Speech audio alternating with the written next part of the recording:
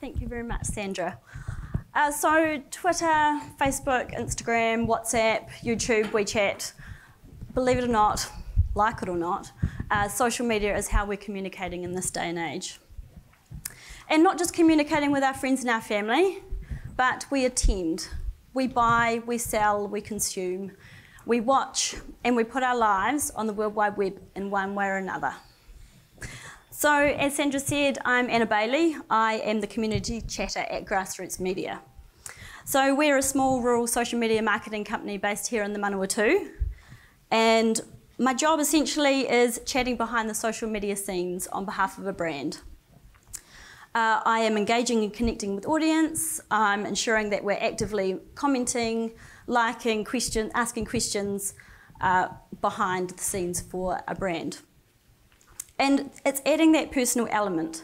So essentially, I'm your company's online external voice.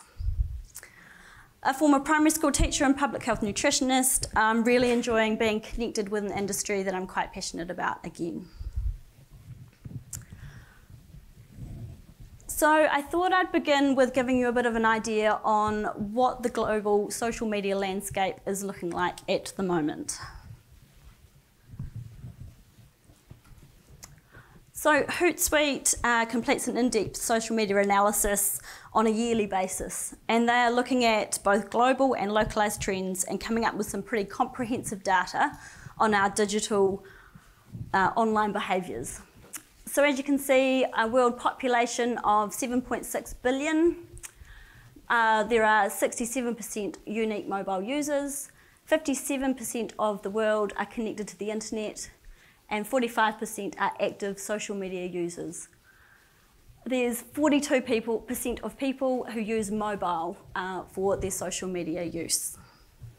So year on year, they look at the annual digital growth and they look at the change in these key indicators. And what this really shows is that while the world population, the use of mobile phones is growing, the use of the internet and social media is also showing rapid growth, with a 9% increase on both internet and social media users since 2018, and a 10% increase on mobile social media users.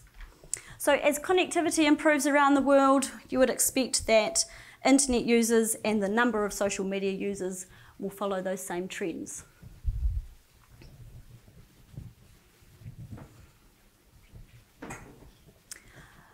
So here's what's going on in New Zealand, and what's really interesting is that of a population of 4.7 million, we have 6.35 million mobile phone subscriptions in New Zealand. So that's 133% of our population. And what I can put that down to is that people either have a personal phone and a work phone. We have 88% of our population are internet users, and 71% are active on social media. And almost all people use their mobile phone to access their social media. So let's test this out in the room. Raise your hand, how many of you have a smartphone? And I would say that that's 100% saturation. Now, raise your hands, how many of you use social media regularly? So let's say once a day. So any of those platforms we talked about earlier, so Facebook, Instagram, Twitter, YouTube, WhatsApp. So that was close to everyone. Of everyone who didn't have their hand up for once a day, how many of you use it once a week? Cool. So I would say that probably you don't come to a social media chat unless you're probably engaging in it. So maybe we don't quite meet the whole population target here, but it also shows that we are connected. The rural community, we're connected with social media, we're connected on the internet.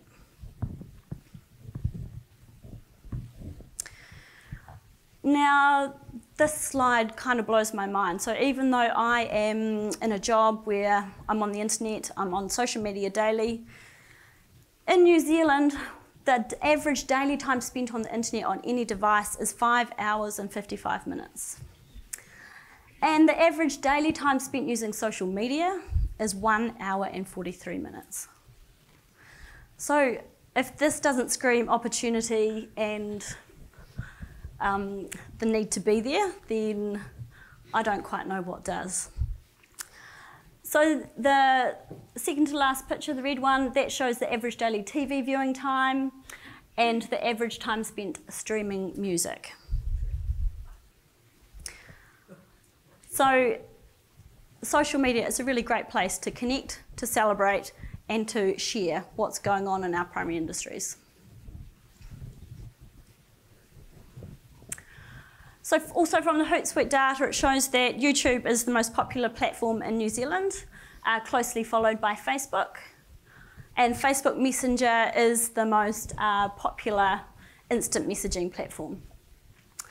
Drop down to Instagram on 45%, and then Pinterest and Snapchat come in around 31%, followed by Twitter on 22%.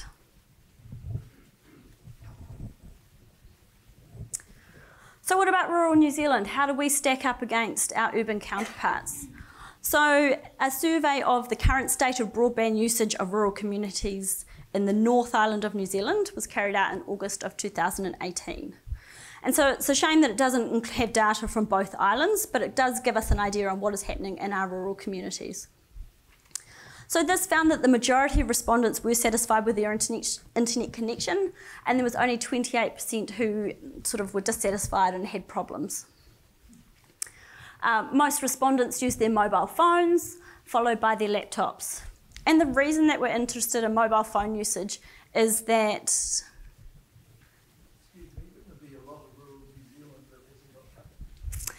so this is suggesting that there's 28% have only got the problem. Yeah.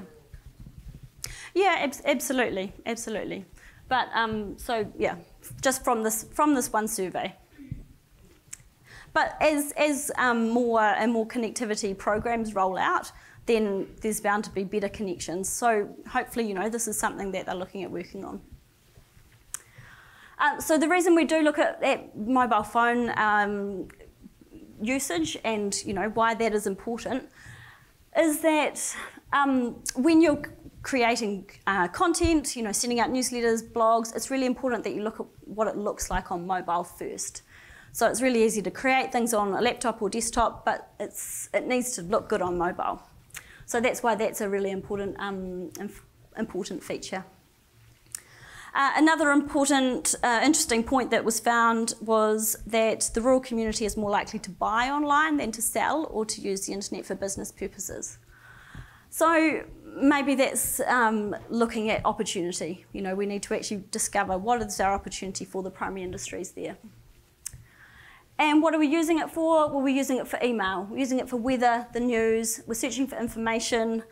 But right up there, 62% of internet use for our rural communities is visiting social media sites and for instant messaging. And so that's slightly lower than the New Zealand average. It still shows that our rural audience is connected online and active on social media.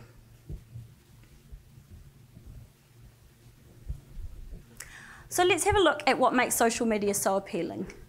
And what is the science behind this increasing trend? Well, social media platforms activate our reward centres. So when we receive notifications, likes, comments, shares, it taps into the very emotions and elements of the brain that make us human. So we saw in the above slide that people are spending considerable time on social media, 1 hour, 43 minutes right here in New Zealand. So it's a really powerful pull. Social media can gnaw at our insecurities and our addictions, but at the core of it, it is about the good. It's about seeing it in ourselves and recognising it in each other and passing it on. It plays right into our desires and our joys. So biologically, we have a hormone called dopamine, and that's a chemical in the brain that creates the feeling of pleasure and wants. And it's stimulated by unpredictability, by small bits of information, and by our reward cues. Pretty much the exact parameters of social media. The pull of dopamine is so strong that studies have shown tweeting is harder for people to resist than cigarettes and alcohol. Oxytocin is released when we kiss, or we cuddle, or we tweet.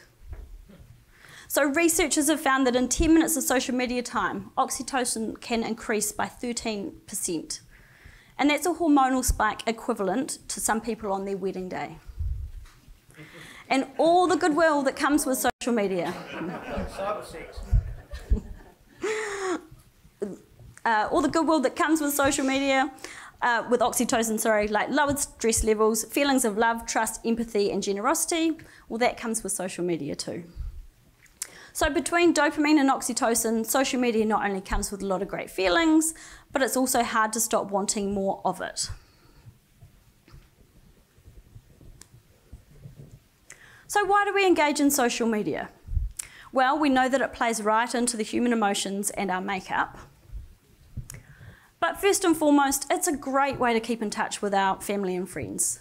My family have a huge amount of people overseas, and we rely heavily on the power of social media to keep in touch.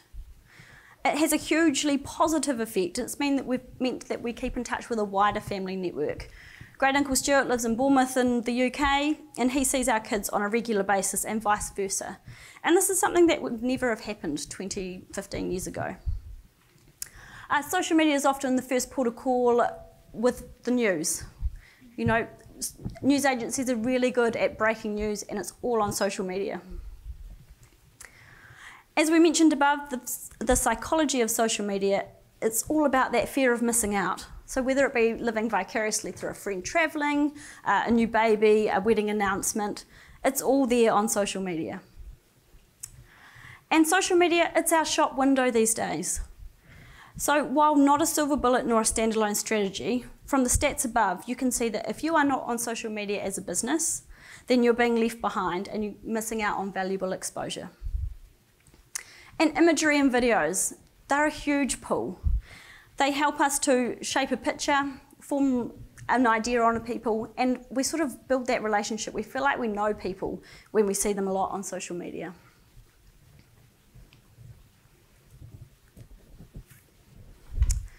So what can you do as an individual, a business or a brand to help positively promote what we do? Well, firstly, social media, it's a two-way conversation. If you want people to stop and engage with what you're doing, then it's a really good idea to practice interacting with others. So as a business page, it might be taking the time to find other pages that resonate with you, or going onto your business news feed and actually making comments and interacting as a person behind the brand. If someone comments on your post, it's a pretty good idea to reply. You want to be that person at the party who's interested and knows a little bit about other people, rather than the person who's always talking about himself the whole time. What makes people stop and engage is generally the personal moments, the behind-the-scenes insight into your business, the light-hearted look at something going on, celebrating success, or the beautiful scenery that you have. In fact, we believe in a 4-1-1 recipe. So 4 light-hearted posts, 1 1 hard business push, and 1 soft business push. So if you're a cattle stud, it might be that you show us about your people and tell us about your people. You show us your favourite smoko spot. You push your upcoming bull sale. You take a picture of moving the stock. Drop in a sunrise or a sunset. And we know farmers love talking about the weather, so share your overnight rainfall and ask others what they got. Asking questions, it's a great way to get others involved. Be the conversation starter. Social media has the power to educate and get people excited about the industry. You never know who might be inspired or wowed. It's about being real and authentic.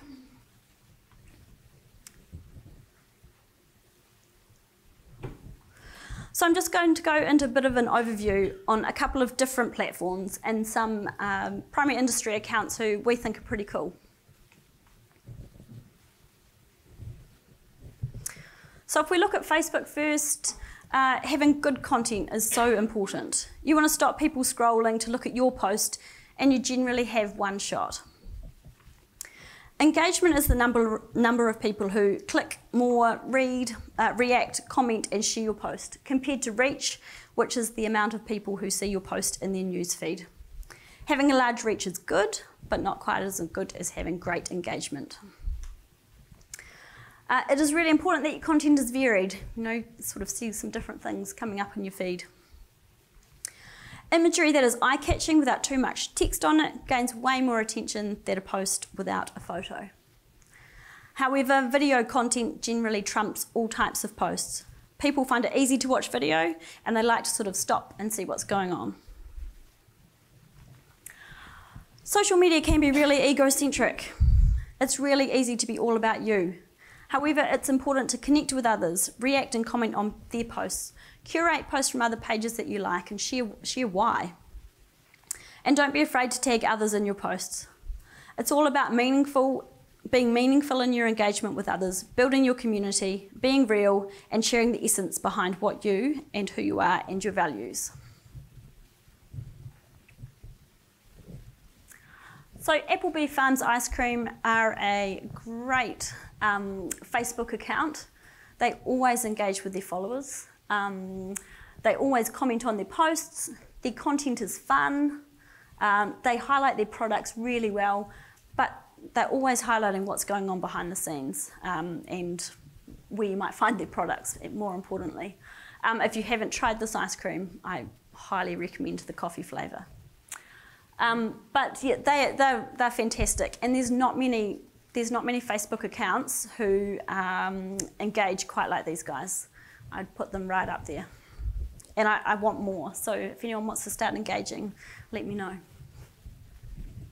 Oh, this isn't we don't do these guys, but they're just fantastic at engaging with us.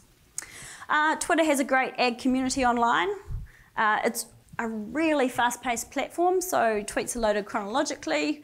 So that's where hashtags are really important. If you're using good hashtags on your tweets, then it's easy for other people to go and find your content. And likewise, if you want to search for anything, search up a hashtag that you know has got a good one. So AgChatNZ is really good. You can find any conversation that's got that hashtag attached to it, and you can go and sort of catch up on what's been going on. And that is what Twitter is all about. It's all about conversation. So you'll find lots of people giving advice or asking for advice, asking questions, and just good general banter. But yes, some really good ag community on Twitter.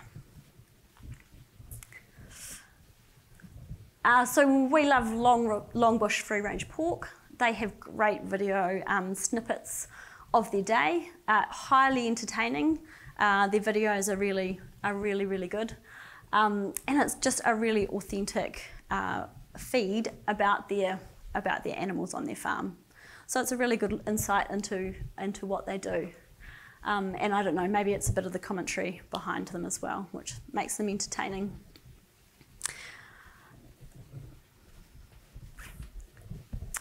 So Instagram is your online storyboard. That's essentially where images are key. That's what's going to stop people in their tracks and get them engaging with what you're doing. Instagram stories, it's a less formal element of Instagram. Stories only hang around for 24 hours and then they disappear. And this is where you can have a bit of fun. You know, share the behind the scenes. You can set a poll, ask questions, and it is a really good way to engage your followers. People love seeing behind the scenes of a brand, and it really creates that sense of relatability and familiarity and strengthens that brand awareness. So like Twitter, hashtags are really important, but being a visual platform, it's a really good idea to check out what the hashtags might also have behind them before you use them on your post. You never know what might be lurking behind a seemingly innocent hashtag. You can also follow hashtags, so any hashtag will come up in your newsfeed regularly. So NZ Farming is a really good one. And like Facebook, it's another opportunity to genuinely engage with others, create that sense of community and good feeling by commenting on posts and engaging.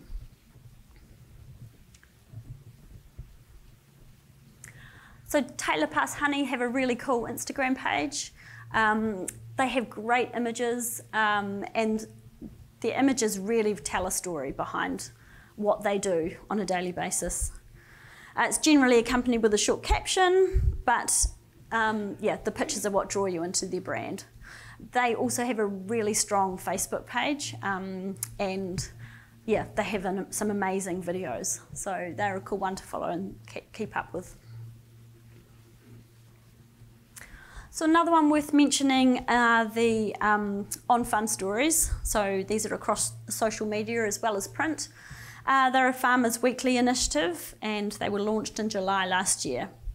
So far they've produced over 38 stories and they've reached 250,000 video views. So the reason that Farmers Weekly say that they went down this path was to help farmers feel better about the work that they do and to help them tell their story. So it's all around provenance and integrity, helping our marketers to tell the world where our food comes from. Another fantastic angle about the on-farm stories is that they're currently being shared in the agribusiness curriculum in secondary schools. So this is critical in highlighting the plethora of opportunities available in the primary industries. The analytics and the stats around each video are great on a weekly basis.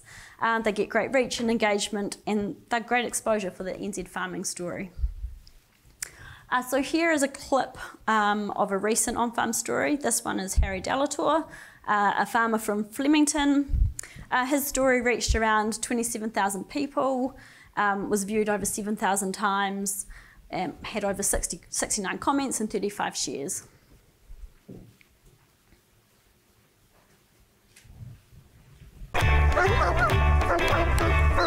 For me, it's competitiveness probably. I want to be the top. I want to be right up there with everyone else, so you're constantly being driven to get out there and make sure things are ticking along and production is as high as it can be.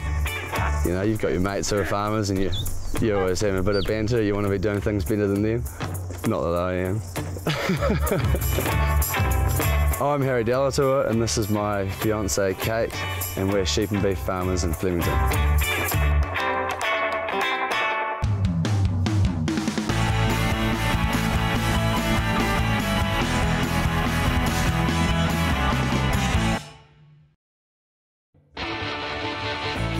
We've got 2,500 recorded Romney stud ewe flock and about 5,500 commercial ewes. We've got a couple of hundred breeding cows. Depending on the year, we finish half of the stock and sell the rest store. Kate and I have been back here for just over 5 years now, probably running the place for about 3 of that.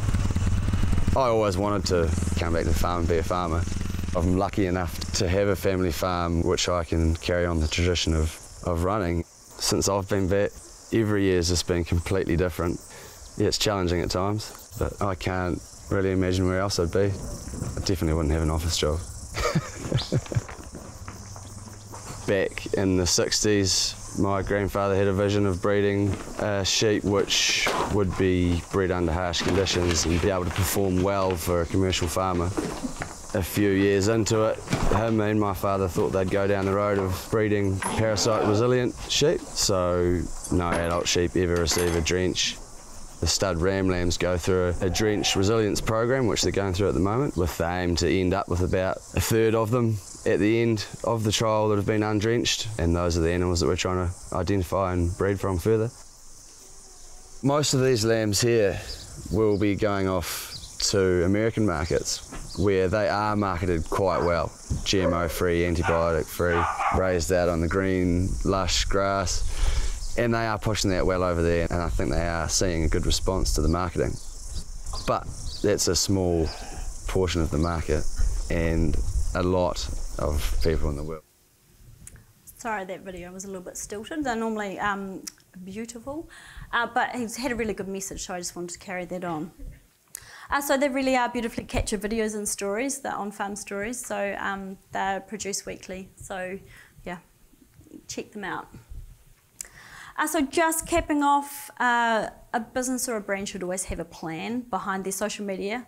Planning for content, a plan for your message, and a plan for identifying who your audience is. Keep your content varied and interesting with great images or videos to help encourage that engagement. But my main point of the day is that social media is that two-way conversation. It's your online voice and you can join in the conversation or you can be the conversation starter. I love it when pages and people interact with our content, so if you want someone to practice in, drop on by Grassroots Media. I'll see you there.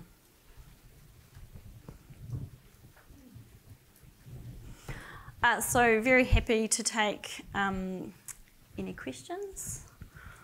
So what we'd like to do, if you don't mind, is just give you the microphone because we're videotaping the session this afternoon. So if the audience doesn't mind using the microphone, and then we can get the questions on video as well.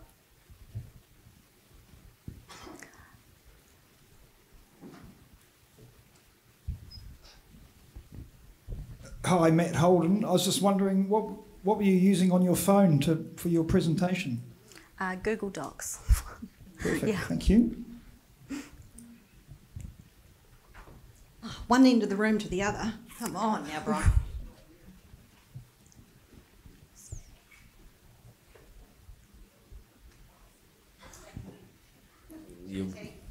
Hey, look, that's good. Now I know that I should reply to some of the comments. But hey, look, you Grassroots looks after other accounts, and you do the replying and posting stuff. I'm lucky I've got a niece that does that for me, and it's excellent. But what I'm thinking though is, you don't sleep or have a holiday, or have you got someone you can play tag with? How do you do? Because it's 24/7. So what's the game plan? Yeah, absolutely, and that is it's one of the traps that you can get into with social media. So we do play a bit of tag. You make sure you have time out from it, but I think people also have to realise that there is sort of that squeeze room. So you do want to sort of be quite onto it with replying to comments and things like that, especially if they're a little bit, or especially if they're niggly. Then you kind of want to have a bit of a plan around that as well. But yeah, that general etiquette is making sure that there is a timely response. So yeah, we definitely do have a plan around who's on what day and who gets a bit of time off. Yeah.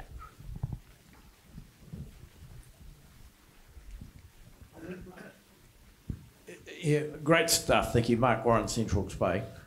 I've got Derek's tag on to see if everyone noticed. One of the things that's really interesting, an incredibly powerful tool, but is there a way that we can own or retain the IP, intellectual property, or copyright a particular image? And the reason I ask that is I posted an image of cooking some nice chops over a big open fireplace and all the rest. And we have a girl, there's a girl in America who runs Green Purse, which is a very clever situation. She messaged me and said, "Can I use that photo?" Yeah, no problem at all. It cost the company $110. They reached 114,000 people in America. Now, I didn't mind because that's promoting our product. But all of a sudden I thought, hang on a minute. I've taken a photo. Somebody else commented to me that if I was to own that imagery, they would, even if it's 0.1% per share, all of a sudden there's a little bit of cash flow to that. So can you advise, if we take a magic photo that everyone wants to use, apparently in these systems, and I'm the pale male stale sort of edition that doesn't understand, but there's cash flow to squeeze out of a very clever photo. So can you advise on that, please? Now that would be the question for Chelsea. She is our person who does more of that sort of thing.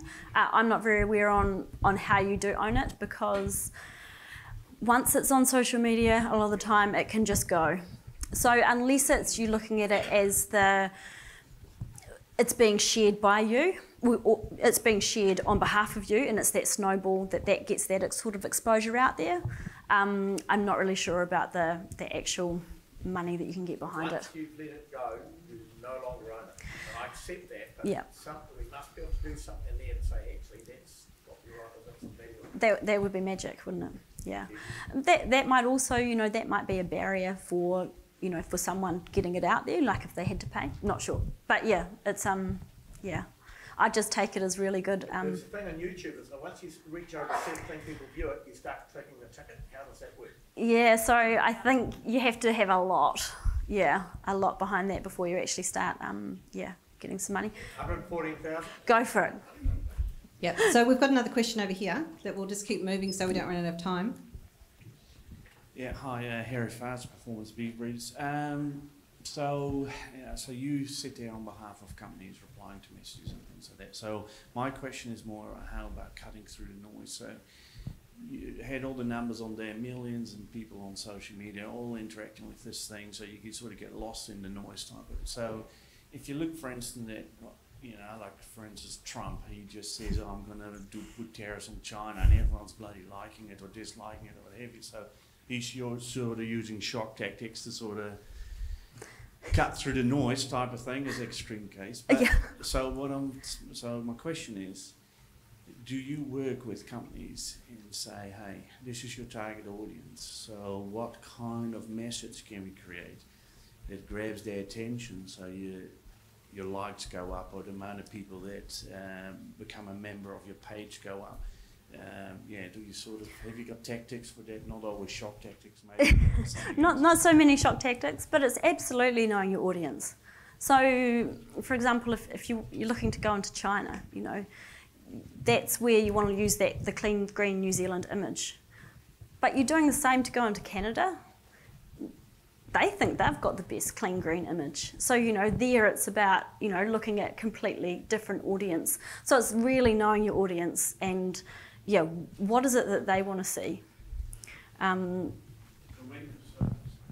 So when you, let's say, so you have an image, let's say nice image over there, people are, and so do you change these images and say, hey, they respond better to these ones than those ones, and also maybe your taglines or something, like your titles, you say, oh, that works better than that. Do you play around with that at all? Yeah, absolutely. So you're always looking at you know, what your audience likes. So another part of my job is doing a lot of the analytics behind a page. So it's looking at, you know, this went really well, hey, we should be doing more of this sort of content. Or actually, you know, they want to know more about our people. This was huge, got huge engagement. So let's tell them about our people, because that's actually what makes a brand personable. Yeah. So yeah, you're constantly looking at what works and what doesn't. Hi. You've talked a lot about the positive aspects of social media, but I think that probably one of the key issues for the primary industries is the negative perception that happens on social media. So I think we see like Safe and Peter posting those horrible videos that we all see, and they gain a lot of traction. I was just wondering if you had any advice for people on how to engage with those like negative people that are going to say you're, you know, bad animal welfare, bad environment stuff, because that is what is happening. Yeah. So I would almost say we don't want to be engaging directly with them. We've got our own community and we've got our own amazing stories that we can tell. And it's about, as I say, that two-way conversation. It's about building up our community and making our voice as strong as we can. Yeah, so in terms of that, I don't think we necessarily need to engage with them. Sometimes on your homepage, you put content out and it gets lost.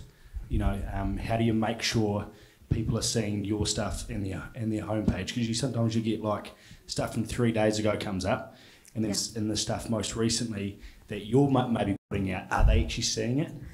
Oh, and that algorithm, and they keep talking about the algorithm. It is really hard, but there are different ways. So if you wanted to, say, use an ad for really good content, then you can really look at your audience and target a certain audience. And that might be putting a little bit of money behind a post, or it might be finding out what's your best day and best time to post. So 8 o'clock in the morning might be great for one page, but it might be 9 o'clock at night for another.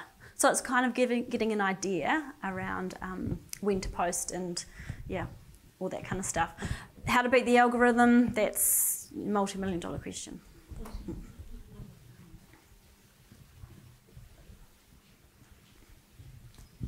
Derek Daniel, I'm part of a small group in the Wairarapa. We set up 3 weeks ago. We call ourselves 50 Shades of Green. We're determined to fight this blanket forestry that's coming at us, because in 5 years' time there might only be half the number of people here. I mean, it's pretty serious. So for our group, we don't have $662 million of funding like whatever it was, Greenpeace. What would you charge us to get our message out on all those social media? How do you charge out? So it's on an account by account basis, so depending on exactly on what your needs are. But I can give you our details and you can get in touch, and yeah, we can have a chat. Yeah, sure. Hey, Derek, what colour is that, green or grey? Black and white for you, Matt. So any more questions? Anna?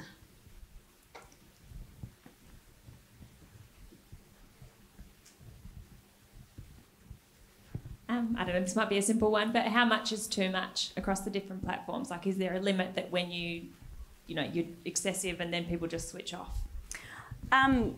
So sort of once a day on Facebook, 3 times a week to once a day kind of thing on Facebook. You want to be regular enough that you don't get lost and people can see that you're putting out new stuff. Instagram stories go mad.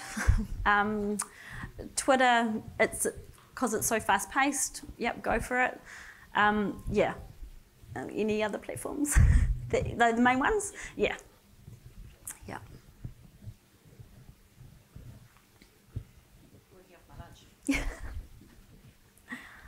Hi, Dan Lynch, Ovis Management. Just a comment, one thing we've noticed is that original content gets shared really well, but anything we pick up from someone else and pass on really doesn't get much coverage at all with the algorithms. Is that how you see it? No, probably not from our experience. We quite often make sure that we are curating a lot of stuff, so sharing from other pages. It could just be, I don't know, ask people, tell people why you like it, or, maybe we see a lot of pages that just sort of share stuff and there's no explanation or anything around it.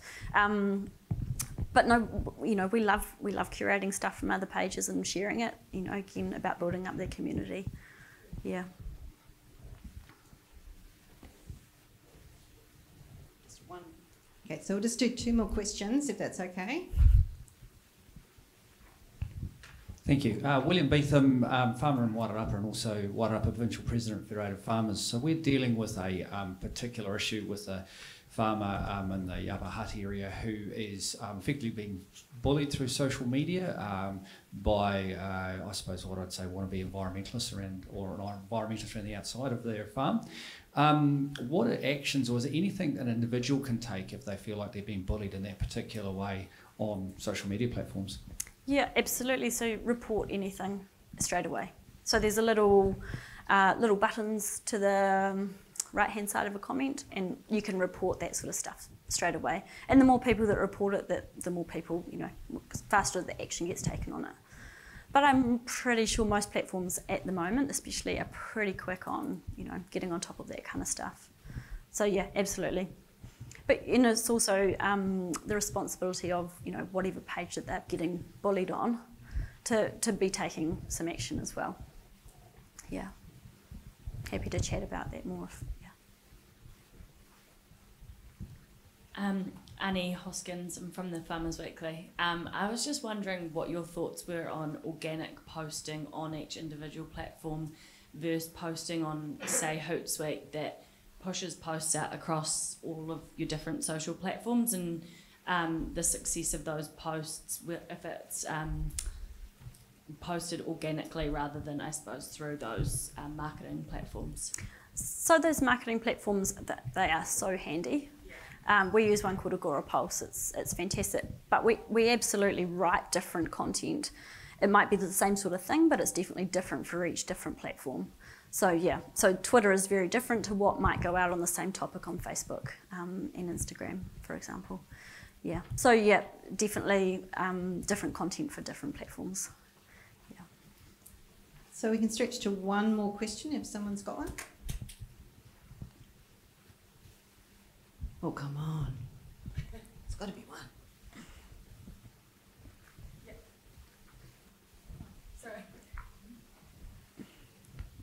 I was just wondering, I know that hashtagging is quite a big thing and stuff, but are farmers or the people that rural businesses are trying to connect with, have you got any statistics as to how many people are actually using hashtags rather than just following pages that kind of get recommended to them?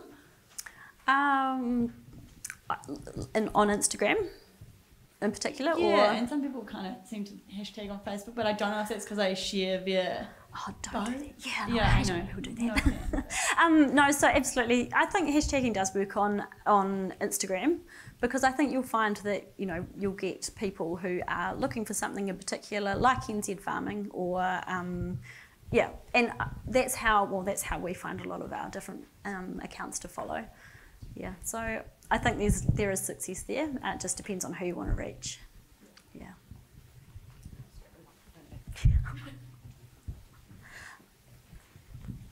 Thank you so much, Anna. I think one of the things that probably Anna knows and many of you in the room know is that I'm a bit of a serial tweeter. Love Twitter, and I've actually converted my husband now, so he's a bit of a serial tweeter too. So yeah, but thank you so much. The takeouts today are really, it is important that we use social media and do it in a really positive way. And I think you've given us some really good tools today. So thank you so much. So please accept that.